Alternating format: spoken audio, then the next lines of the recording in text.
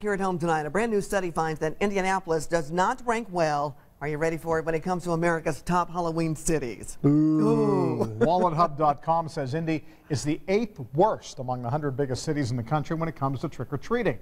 Eyewitness News reporter Emily Longnecker has the reasons behind those scary results. There you go. When you have toddlers and preschoolers, what's celebrating the scariest night of the year? A few days early. Well, for us, really, it's just about the kids and letting them get dressed up and have fun. That's why Liz Donaldson is at the Children's Museum on the Tuesday afternoon before Halloween for this year's Pirates' Revenge Haunted House. This is a wonderful option for everybody.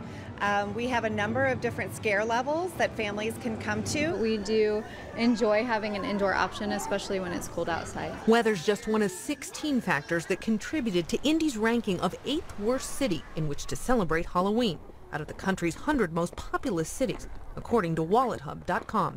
In 2013, we had the most rain on record. Last year, most recorded snow on record. Anything can happen on Halloween in Indianapolis. The survey looked at other factors too, like crime rate, the number of abandoned houses, and number of sidewalks for kids to walk on during trick-or-treating. Our neighborhood is really great for sidewalks. That's not the case everywhere, though. If you're going to be in a community that doesn't have a lot of sidewalks and has a high population of vehicular traffic, then yes, I would suggest that you take your little ones to a church event or some other business-sponsored Halloween activity where they're in a more secure area without vehicular traffic going back and forth. We just enjoy the organized events and having things to do. We're going to go Friday to Mass Ave and do their trick-or-treating with the local businesses. If you're out trick-or-treating with your little ghost or goblin, the hours for the city are from 6 to 8 Saturday. IMPD says it will have extra patrols on during that time.